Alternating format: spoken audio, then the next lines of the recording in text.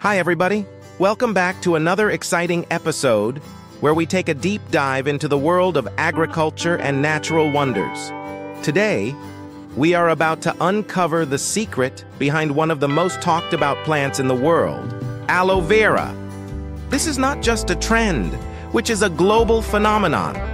From skin care to medicinal remedies, aloe vera is making waves. And I'm here to show you how to produce aloe vera on a large scale to meet the world's growing demand. And in particular, we will set foot in Mexico, where a huge amount of aloe vera gel is produced to serve global demand. Mexico is a country with an arid tropical climate, perfect for the growth of aloe vera. The soil here is sandy, well-drained, ensuring the aloe vera roots are not waterlogged. Regions like Tamaulipas and Chiapas are paradise for aloe vera.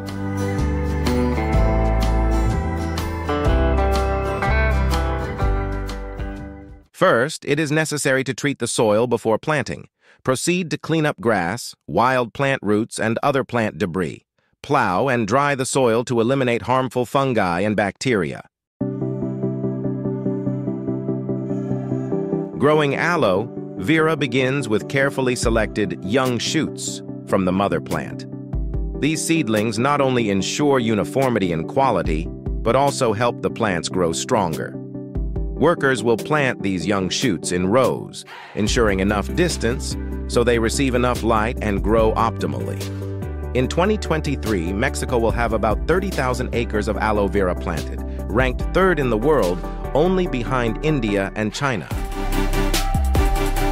Each tree is carefully cared for, from fertilizing to watering, to ensure the tree is always in the best condition.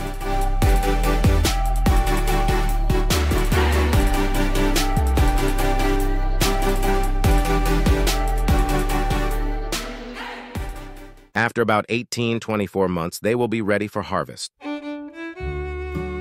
By this stage, aloe vera has reached maturity, with plump leaves filled with precious gel. Harvesting cannot be done mechanically because it requires meticulousness and precision, so as not to damage the plant and keep the gel inside intact.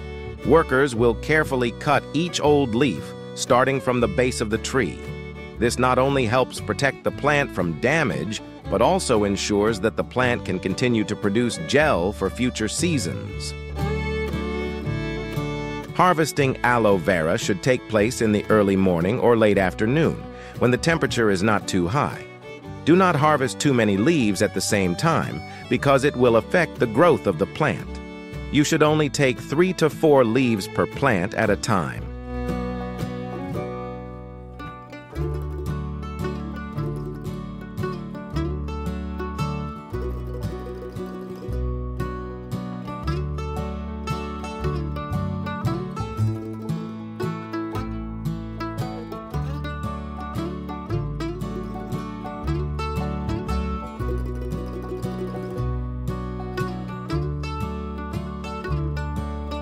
In 2023, Mexico will produce about 270,000 tons of aloe vera.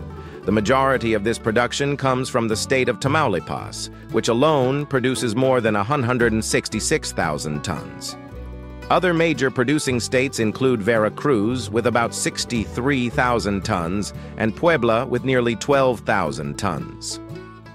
Not only that, the aloe vera industry also creates thousands of jobs for people in rural areas, contributing significantly to the local economy and helping to improve the lives of many families.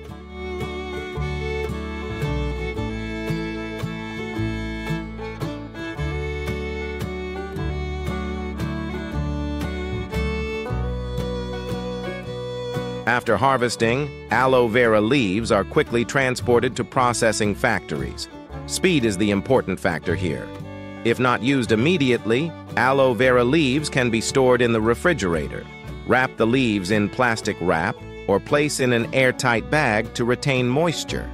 The ideal temperature for storage is from 4-8 degrees Celsius, helping the leaves stay fresh for 1-2 weeks. Once the aloe vera leaves are delivered to the factory, Processing begins immediately. First, the leaves will be thoroughly cleaned to remove dirt and impurities. This is not only to wash away dirt, but also to remove any traces of aloe, a yellow substance that can irritate the skin. This is an important step to ensure that the aloe vera gel will be of the purest quality. Then, the leaves are split lengthwise, either by hand with sharp knives or using specialized equipment.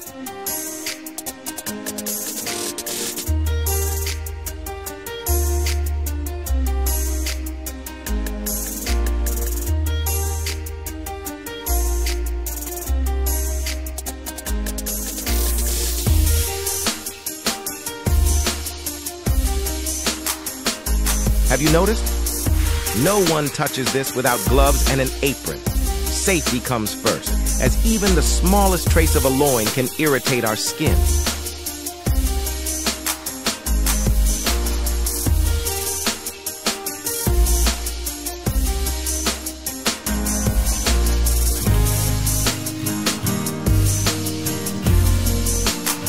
The gel can be extracted manually with a spoon or flat spatula, or by machine with a roller and brush.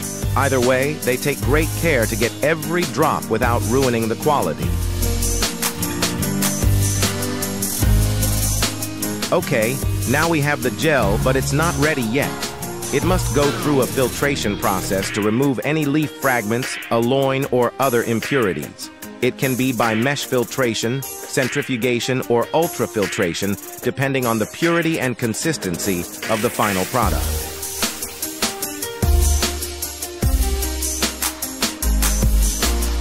And this is where the magic happens. From soothing cosmetics to nutritious beverages, this process creates a wide range of products available in stores worldwide. Cosmetics, health supplements, beverages, you name it, aloe vera is in it. And did you know that Asia Pacific is the largest market? With high demand in places like China and India, aloe vera is becoming more popular than ever. In addition, products from Mexico are exported to many major markets such as the United States, Canada, and Europe.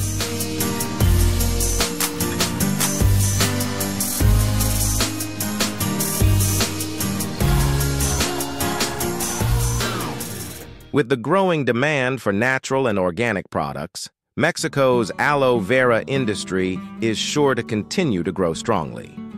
Improvements in farming and processing techniques are helping to improve product quality, and new research is opening up potential uses for aloe vera in a variety of fields. Thank you for accompanying me on the journey from aloe vera plant to product. If you find it interesting, don't forget to like, share this video, and subscribe to the channel so you don't miss the next episodes about the magical natural world. See you in the next video. Keep exploring and keep your curiosity.